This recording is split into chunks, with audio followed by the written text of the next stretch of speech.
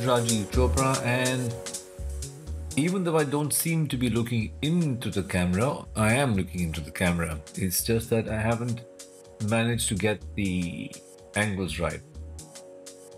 I'd like to take all of you through a very short video about the latest update to Topaz Gigapixel AI version 8.3, and this is an absolutely fabulous software for upscaling your photographs as well as your AI and graphic art. In this one, they have a new redefine beta model which allows you to add a bit more detail into your images. So let me start. I go to the next slide, so it's going to jump.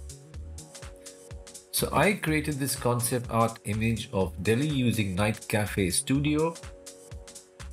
It is fantastic. The colors are work very well.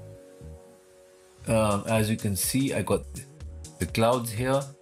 I have the trees here. I've got the Qutub Minar, or kind of Qutub Minar, a modification of India Gate, and the chaotic traffic everywhere. Now, in the next, what I then did was I also upscaled it using Topaz Gigapixel AI, and I used the redefine model, and all I did was to enhance the creativity. I used the creative slider. So it has reduced the saturation a little bit, but I got some birds here, some birds here. There's more detail in the buildings here and here, and some more detail in the clouds. You can of course argue and say you don't want so much detail, but that's fine. And again, excellent detail on the streets. So how does it work? The next image, this is an image I created using Midjourney AI, and on the left side, which is here, you will see the original rendition, and here you see an after. There were no tigers in my original image. So what do?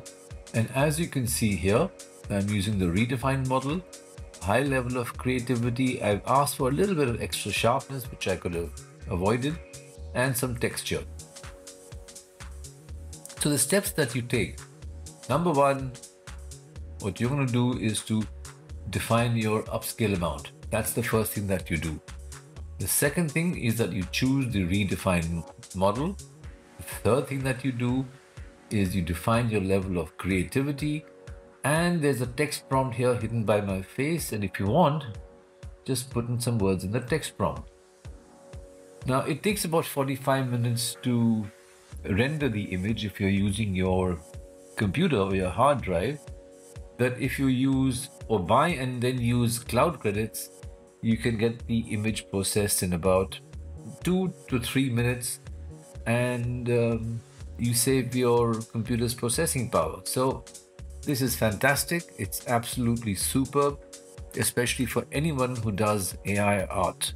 So Topaz Gigapixel AI version 8.3, check it out in the link below. The link will be there in the description, so definitely